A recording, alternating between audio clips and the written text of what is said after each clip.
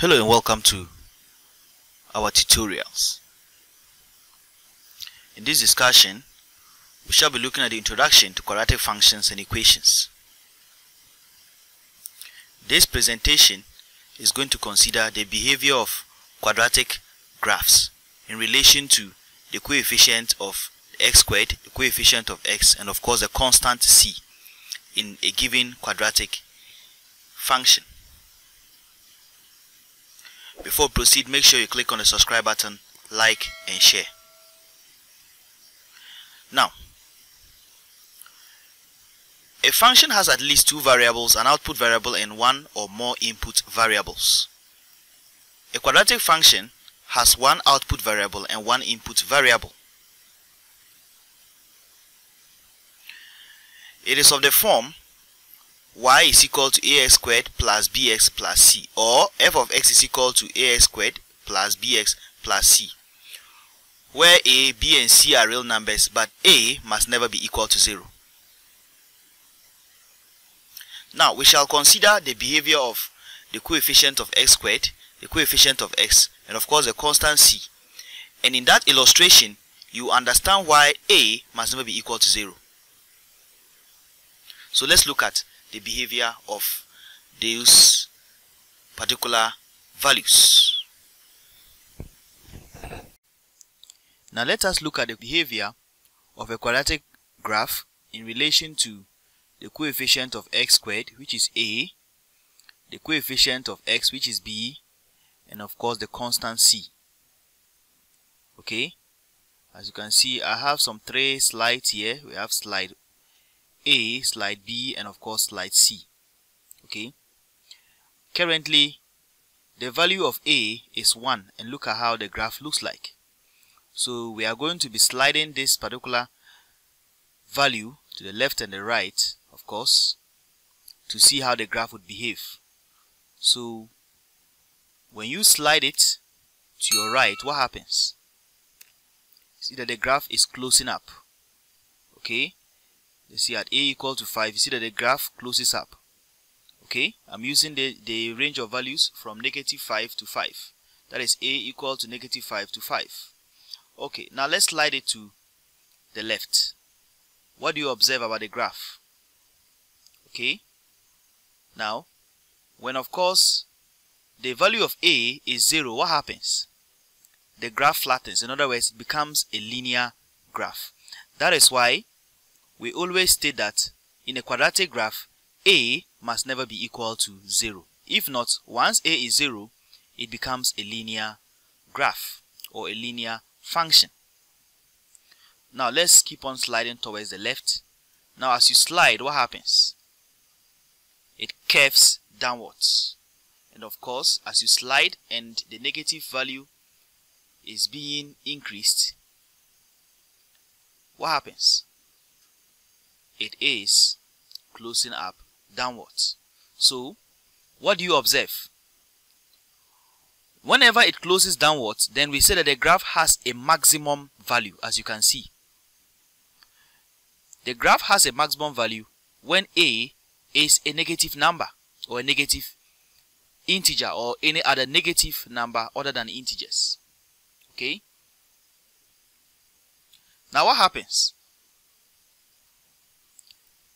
If you slide it to the right, what happens? Until a becomes positive, the graph begins to close up, and of course it opens up. Okay, at this stage we say the graph has a minimum value. Okay, as you can see, the minimum value occurs at its lowest point. Okay, and the graph is said to have a minimum value if the coefficient of x squared is positive. As you can see, a is positive here, as you can see here. Now, so when you slide it and a becomes negative, the graph has a maximum value, right? And look at it, the maximum value is the highest point of the graph. As you trace downwards, what happens to the value of y?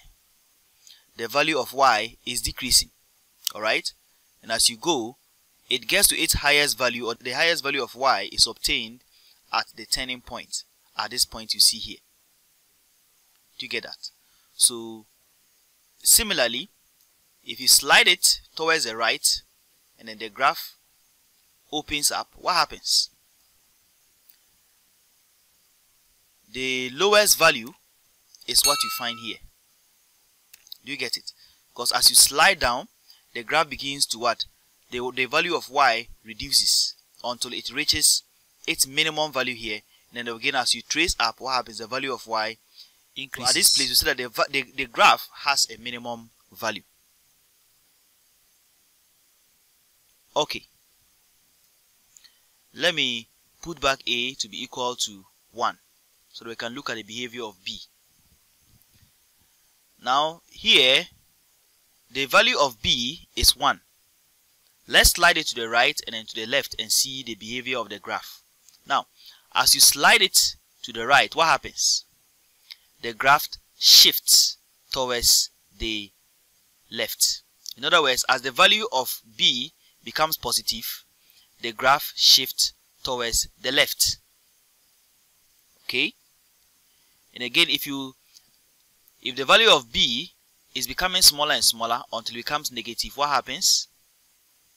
The graph shifts towards the right. Okay, that's pretty much what the b is. It's more or less like the graph shifts, or a shift right or shift left depending on the value of b. Now let's look at c. C is more or less like something like a vertical translation. As you slide a C, what happens? As you slide it towards the right, the graph goes up. In other words, the higher the value of C, the higher the graph also goes along the y-axis. And then when you slide it towards the left, in other words, as the value of C decreases, the graph translates downwards. So that's basically the behavior of the coefficient of x squared, the coefficient of x, and of course the constant c. This is basically how they affect the function. From the illustration, graphically, a quadratic function is a parabola. It may either look like this, that is, when the coefficient of x squared is greater than 0. Okay, so as a is greater than 0, you are going to have it curving downwards. In this case, it will have a minimum point.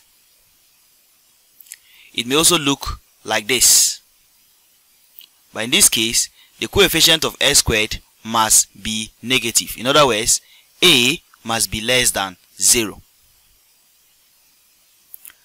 That is basically how a quadratic function graphically behaves with respect to the coefficient of x squared, the coefficient of x, and that of the constant c.